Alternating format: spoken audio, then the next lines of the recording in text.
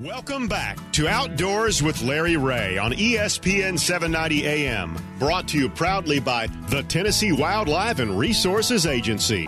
Hey, welcome back to Outdoors with Larry Ray as we roll in on this June the 19th, exactly 10 days to my wife's birthday, so you can go ahead and start sending gifts if you want to. Just send them in care of me. That's what it matters to. That means she won't get them. Oh, my goodness. But, hey, we're going to roll in right now, and you heard that voice.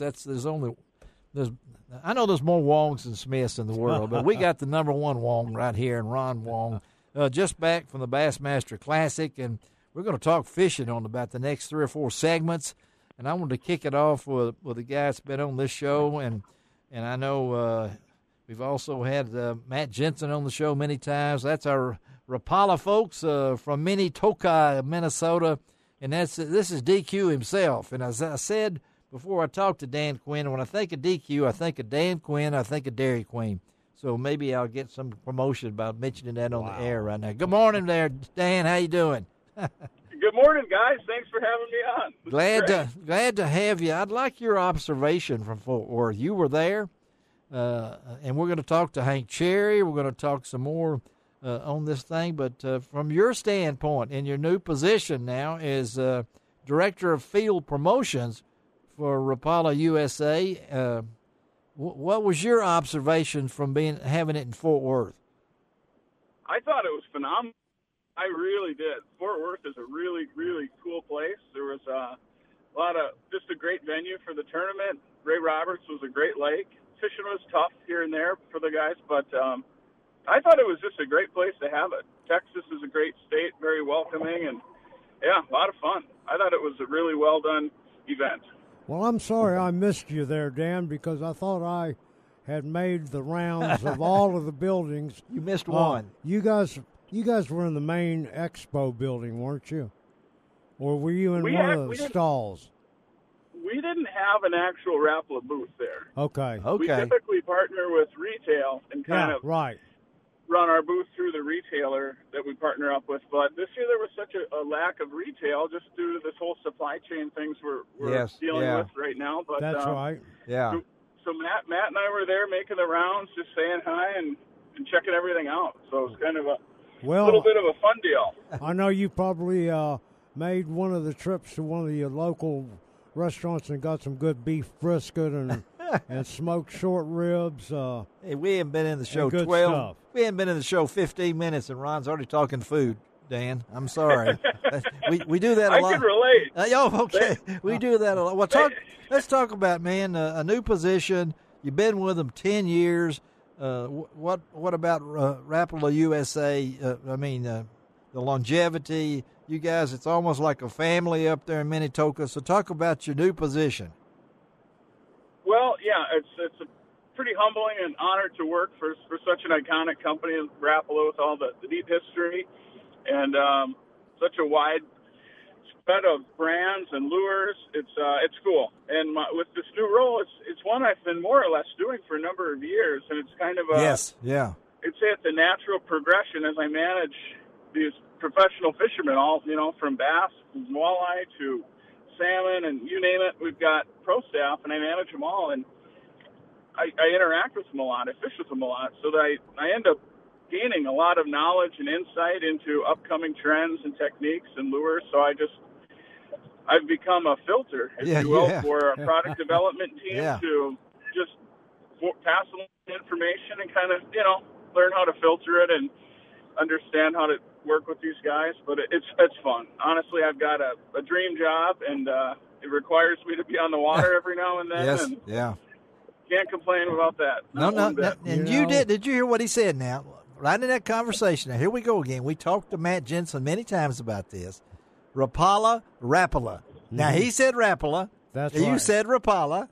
Oh, no, I said Rapala. You did say Rapala. Yeah. You sure? Oh, yeah. Okay. All right. Oh, yeah. It used to be Rapala, but now that I have learned.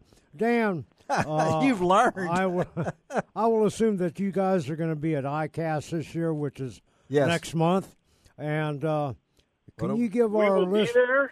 Can you give Matt our and I will be there, but we won't have our booth this year. Okay. It's just kind of an off year we had to commit early and having our finished rut over in Finland. They were a little more conservative, and we won't have our usual booth, but I'm sure next year we'll be back to it. But Matt and I will be there. Well, we'll try to hook up, and I've got your cell phone number here. We'll try to hook up with you. Yeah. And although you won't be there, I know that Rapala always comes out with new things, new colors.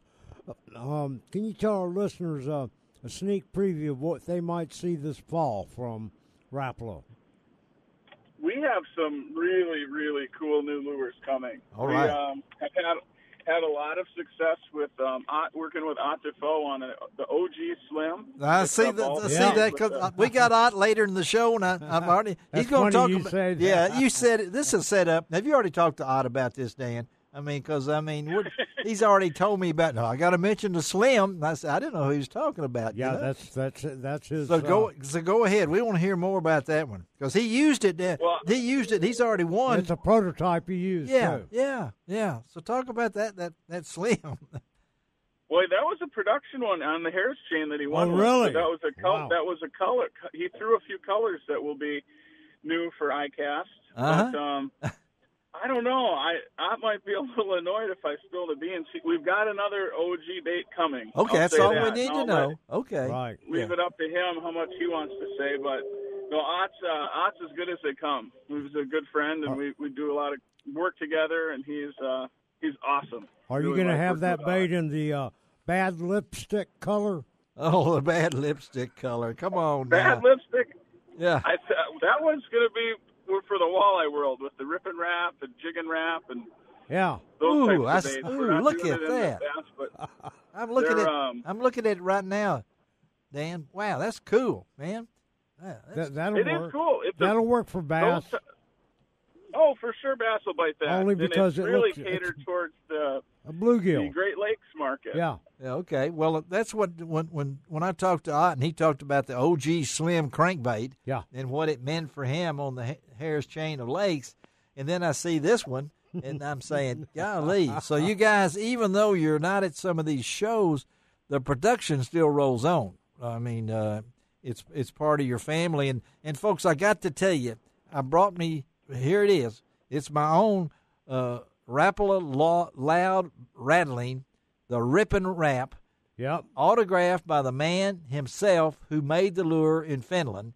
Now, I can't read what he could have been. It could have been, I don't know who it might have been. But anyway, Matt Jensen sent me this, Dan, and so I'm assuming he didn't sign this. But I'm telling you, Ron Wong's already wanting 6 of these. I can tell you that right now. That Helsinki shad is one awesome color, and that's a great bait. That's a great bait. We don't even need Dan on the show. We're just talking on. We're selling things for him right here. So what are some of the other things you guys got coming out? Yeah, Dan? Tell us, Dan. We have a ton of good stuff. We have an extension to our DT lineup, which is really exciting. Okay. It's been a long time coming to add a new size in the DT family, which is real exciting. And what sizes are those? Currently, we have a 4, a 6, a 10, 14, 16, 20. That's right. You have a 20? Oh, yeah. That's a great bait. Yeah, that is a... Yep, has a little metal disc in the lip. That's the DT20. So we're adding to that, a lot of really, really good guaranteed home run products. People are going to be really excited about a lot of this stuff. Well, if I'm not mistaken, my math isn't very good, but this is the 85th anniversary of this wonderful company. 1936. When old Laurie. Yeah, ever since 1936. It's been 85 years. So if anybody has one of the original lures, what would that be worth today, Ron? You probably do. But I will tell you, I have in my possession. Yeah. A Rapala, I think it was a size 7 that my dad bought.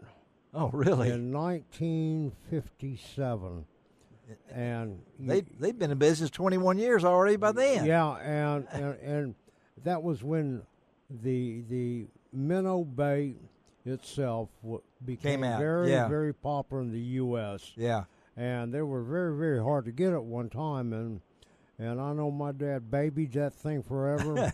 It's got a lot of teeth marks on it. Yeah. I babied it, and I still have it. You still got it? Yeah, and it doesn't look very good because it caught so many fish, but it's an awesome bait. And that's just a testament to what the Rapala lures are all about. And you guys, Dan, just like the originals, all of your baits that you guys come out with are tank tested and made to run true out of the box, aren't they? That is a fact. Yep, hand-tuned and tank-tested, and I have personally witnessed it, and it is a sight to see. As a fisherman and a lover of Rapala my whole life, to actually see it take place was real. It was special. I mean, it was really impressive. And you open a box and grab your new lure out, there will be watermarks on every single one of them. Yep. That's pretty impressive. That's awesome. And before we let you go, of course, you're still located in Minnetonka, Minnesota, which adds to the mystique, folks.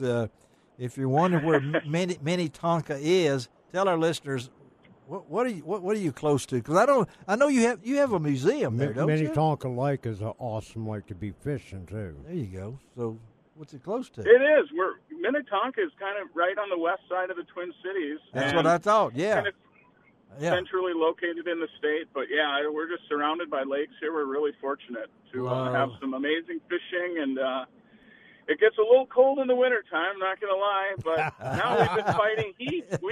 We can't get rid of this heat. We're in the 90s. We've hit 100 a couple times already. It's crazy. My goodness. Well, that's a bit worse than here. Dan, Quinn, thank you, buddy. DQ.